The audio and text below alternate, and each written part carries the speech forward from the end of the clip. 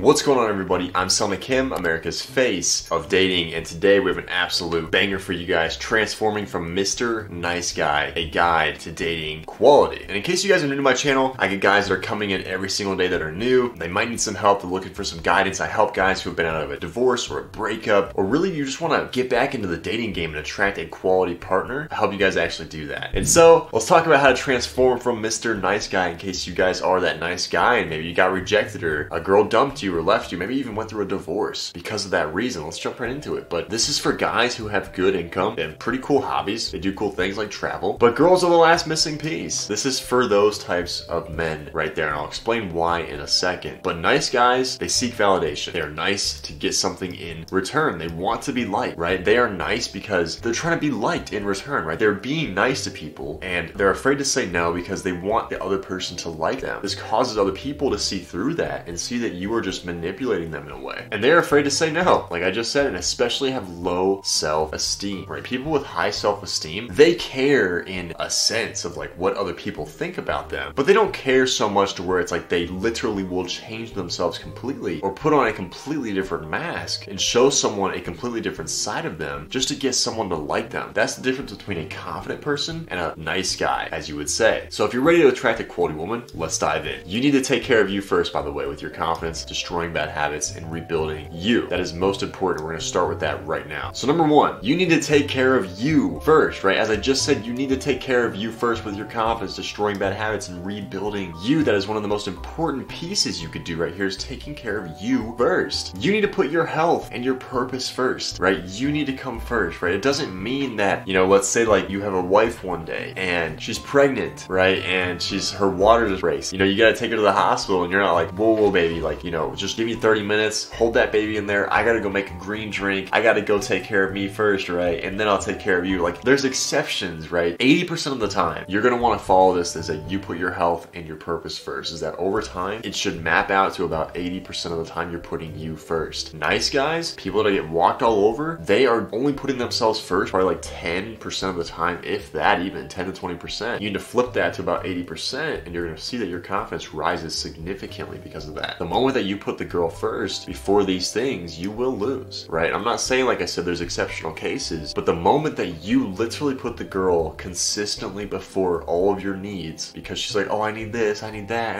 and she's like, oh, like, give me a ride. You're not even dating her yet, let's say. Like, I have a guy in my program that he originally joined my program because he spent $50,000 furnishing an entire girl's apartment building, and he wasn't even dating her. He just really wanted her, and so he was being nice to please her. This is how extreme that habit can come out, is that if you have a lot of money and you're too nice, you're just gonna blow the money on her because she needs money, right? She's beautiful, she's hot, you got money, but you're just so nice and you want her to like you. So you're gonna just spend more and more money, and then eventually it's like you look at your fucking taxes that year and you're like, what the fuck? I spent 50K. What the hell was I thinking?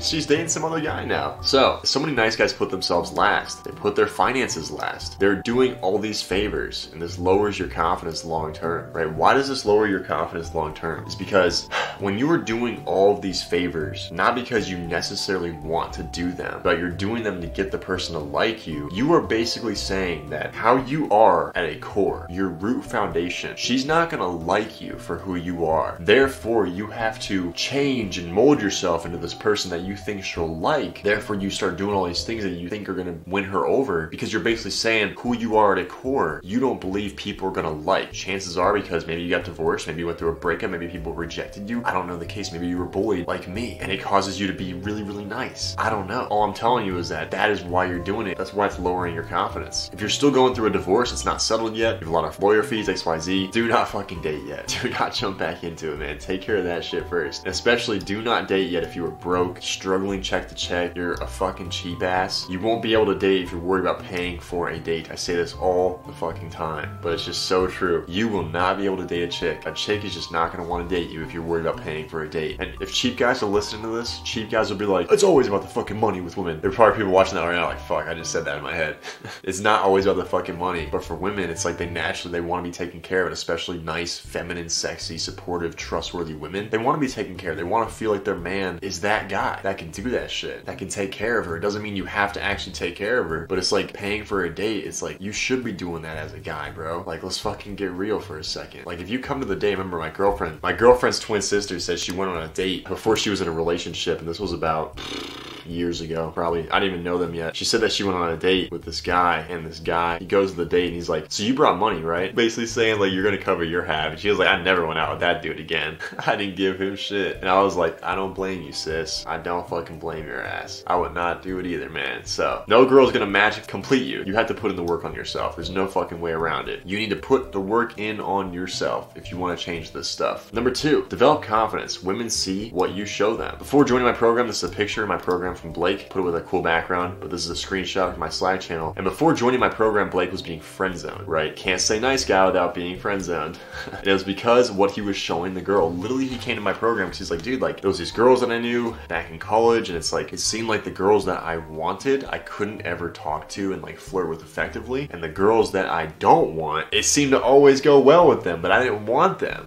And so I was like, dude, like, it's literally because women see what you show them, right? And so it's like the girls that you place in your head and you're just like, oh, that's the girl that I want right there. I would definitely fuck her. Or like, oh, I would definitely want to be in a relationship with her, XYZ. You are subconsciously changing the way that you talk to them because you are worried about what they're going to think about you. And like, you have placed them in this box in your head that's like, I would versus I would not. And the girls that I would not with, it's very easy to talk to them because you've already established and put the frame onto your head that you don't want them. Versus the girls that I would, all the girls that you basically say I would and you're nervous around is because there's really like a root problem. There's like a root issue. Maybe you asked out a girl back in the day, you got rejected, or maybe you were trying to get with a really hot chick that you thought was amazing, just sexy, and the girl that you wanted, and then she still rejected you. Literally now, that has impacted you in the way that you talk to the girls that you place in the I would category because you're like, oh, like, she's gonna be just like that girl that rejected me. This is subconscious. You're not consciously thinking this, but now like you're acting from that perspective that like, oh shit, she's probably gonna reject me. And so now you start being too nice and you start overcompensating for a belief that you have in your head that's just not even fucking real. They're all different women, but you're still placing them in these categories. And so you need to place every single woman in the I would not category until she proves herself to be that fucking awesome chick.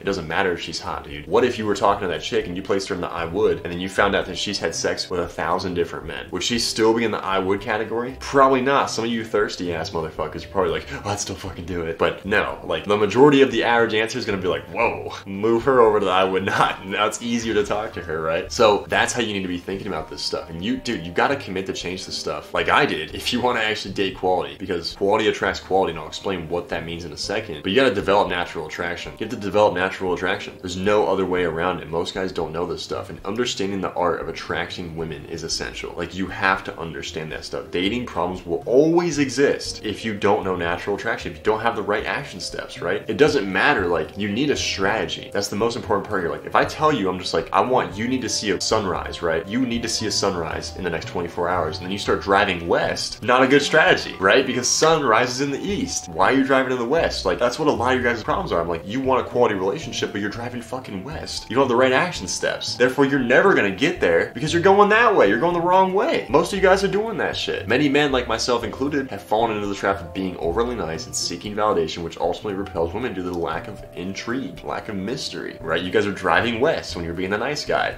If you want a quality relationship, why are you being counterproductive? You're just fucking yourself. Literally, this is me back in 2017. Nice guy. You can see it in my fucking eyes. I was too fucking nice. I was not confident in myself. I had a good smile, I'll admit that, man. But I was not fucking confident, right? Like, maybe some of you guys would be like, man, you still look confident, man. To me, I'm just like, nah, dude, I look way too fucking nice, man. I was too fucking nice. I was insecure. I had a lot of fucking problems going on, man. And I was with some friends that were just not good people, just bad habits too. And I was very insecure. I was in a relationship at the time, and literally I was about a month or two away from being dumped, basically. It's because I was too fucking nice, a lot of insecurities. What happens is that if you're a nice guy and you still can get a relationship, eventually there's going to be some toxicity that starts to inject itself in the relationship because you start to realize, why am I being this way, right? I'm not myself. And so you start to try to take that power back, and the girl is like, it's too fucking late for that, buddy. Like, you've already showed me this side of you, and it's like, if you try to take the power back, you basically fuck up the entire relationship. And so that's kind of what happened. Then, dude, relationship falls apart, girl dumps me, insecurities were being leaked out, and I was like, man, I gotta make some major fucking changes on myself. I cut off all these friends, like, get the fuck out of here. Like, I don't want you guys in my life. I need need to figure something out with myself. Literally 7 years later, I'm in my dream relationship now. Wrote a best-selling book. I wrote this best-selling book, man. You guys should read this book, by the way. It's a pretty thick boy, but literally all the guys in my program have read this book. They're just like, dude, I read this book in like a day.